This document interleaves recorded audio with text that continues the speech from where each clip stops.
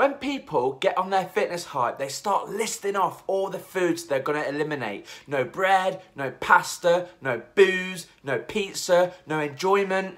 And the problem is, from experience, personal experience, and from working with thousands of clients, this is a recipe for disaster and failure before you've even started. Cutting out foods you enjoy will make you hate the process and you'll end up cracking and binging at some point. So what is the point in cutting out these foods if it's going to set you up for failure? There are 2 rules we follow at Smyth Fitness that helps our members be more consistent with nutrition. The first one, follow the 80-20 rule.